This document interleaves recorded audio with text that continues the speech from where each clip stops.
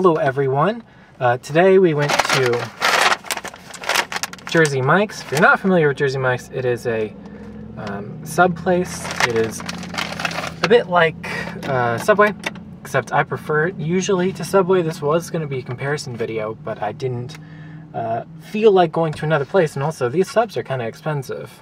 And it's not really, the price of course is beneficial if you get the larger size. You know, if you get the small size, which would be what I would do if I compared it, then it wouldn't be as cost efficient, price efficient. So anyway, we got a giant number 9. The number 9 is the Club Supreme. So that has turkey, Swiss cheese, bacon, applewood smoked bacon. It's bacon all the same. Roast beef. I got it on a wheat bun, wheat bread, yeah. And yeah, and then lettuce, tomatoes, onion, and then like I was telling you, I got it Mike's Way with their sauce. So, and I also got a large fountain drink soda. So there's that. And I got, they have like their 2 little brands of, like, you know, real soda. And I got the vanilla cream soda, Agave, I don't know how to pronounce it, but I got the vanilla cream soda.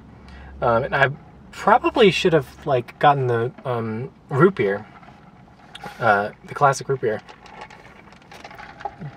because I'm a bit more in the mood for root beer right now.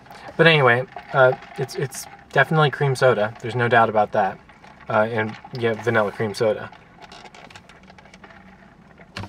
So pretty good, but I probably should have gotten the root beer right now, but hey, it is what it is. So, oh yeah, and I'll tell you, I said it was expensive.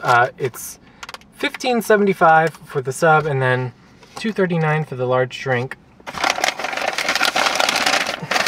So that brings us to $18 without tax. Okay, so let me see what I can show you here.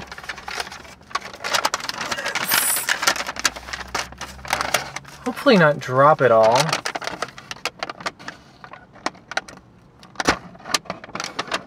So that's what we're looking like. Pretty good.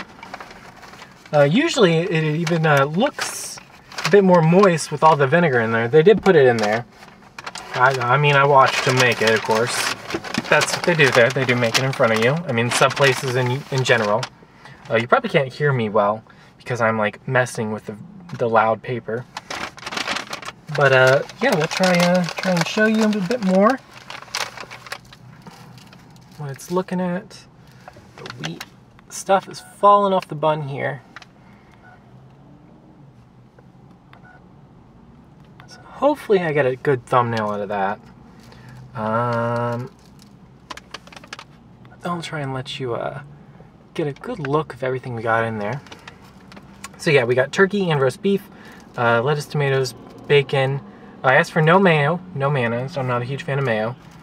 And they got so much flavor and stuff on there anyway. And Swiss cheese and wheat bun. So that's enough of that. We're going to try and bite of this. And this first bite is going to be nice. It's got not too much of the roast beef in there, but it's got everything else. So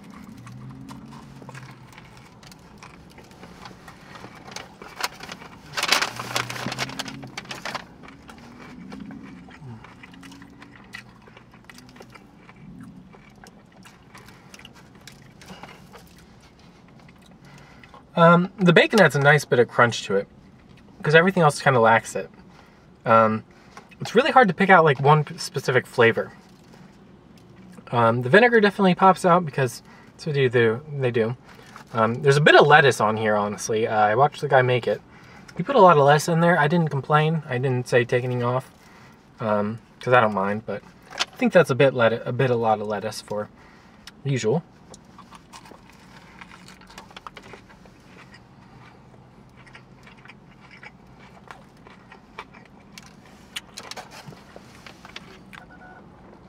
gonna try and show you. But then I just took a bite out of it. But that was like, I was seeing all the lettuce from that last bite. That's really what made me think of it. Yeah. The bacon's kind of, it was strips. This is crumbles.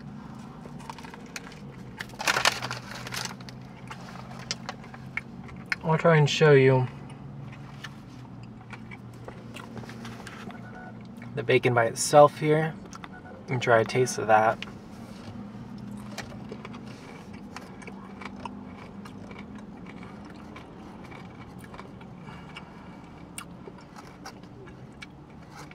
So there's not too much of the smoky flavor of it, but it definitely is like, you know, not super fatty or anything. It's pretty good bacon. No smoky taste at all though. And I mean, I got a little bit of vinegar still because of course the sauce is in there, but I was able to taste the bacon pretty well, but no smokiness.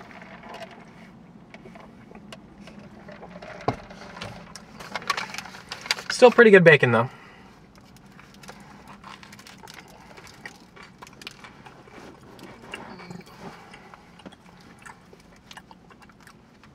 So by default it comes with Swiss cheese.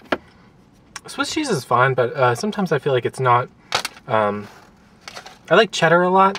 Cheddar's not exactly great on a sub, I think a lot of people think, but I like it. And I mean, it depends, of course, what sub you get. But anyway, I went with Swiss this time to be true to what a Club of Spring usually is. I mean, I could have guessed for light mayo, but if I know I'm not a huge fan of mayo, then there's no sense getting it with it.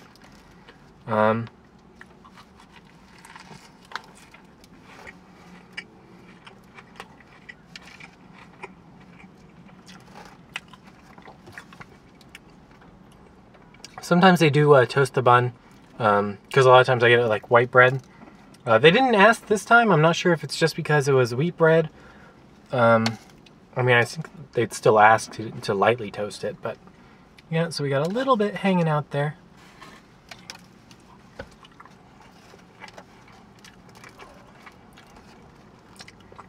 Pretty good flavor, but I prefer the turkey smoked as well.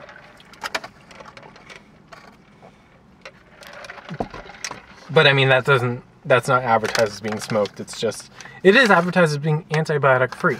So yeah.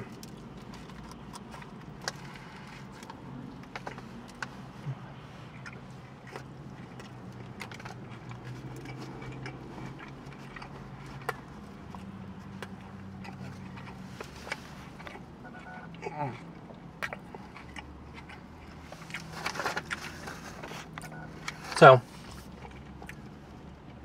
it's got a lot going for it.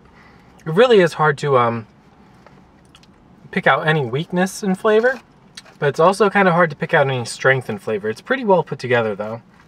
And yeah, they could use a little bit of vinegar sauce, a little bit more. I feel like usually they do. But yeah, it's not bad. The bread is nice. It's not great bread, wheat bread, but it's pretty nice.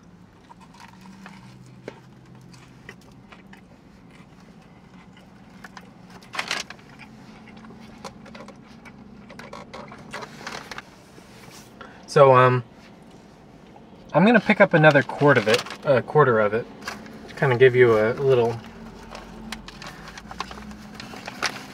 some more interesting shots, hopefully.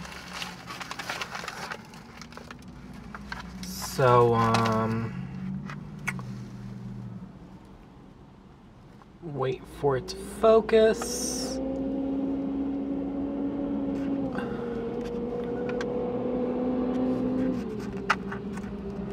So that's what it looks like.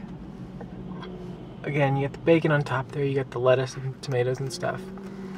I'm gonna squeeze it together for you. There you go. So like I said, the other one was not, I mean, it's getting eaten. It's not all that appealing to look at, so we went ahead and got another quart for you.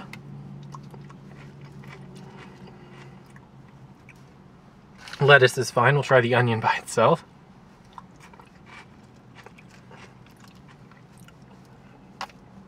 stronger taste than I expected that tiny little bit of onion to be, but it's fine.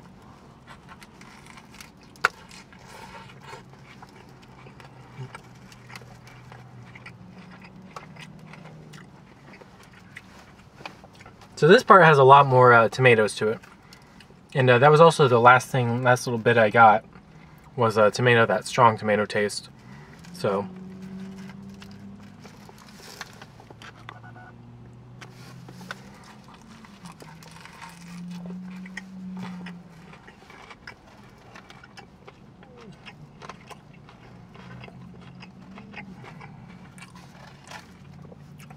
yeah, the Jersey Mike's subs definitely are pretty good. I feel like the last few times I went to Subway, unfortunately it's not a comparison video, but the last times I've been to Subway has not been like super pleasing. And I feel like the main reason I would go to Subway over Jersey Mike's is kind of like location. I sometimes price because, I mean, the Subway $5 subs no longer exists, right? $5 foot long. But yeah, Jersey Mike's is definitely, I think, still a bit more expensive. I don't know what Subway costs now. Probably like $9 or $10 or more. And I bet they probably get customers joke about that $5 foot long if they can still get that, but probably not. Definitely not. Anyway, you do get a lot of food, kind of. It's a pretty big sub. Again, it is a place kind of like Five Guys where you have to pay a lot. It's like, you know, $20 kind of the meal. Whereas Taco Bell, you can kind of get away with like, you know, $12 to $15 just fine.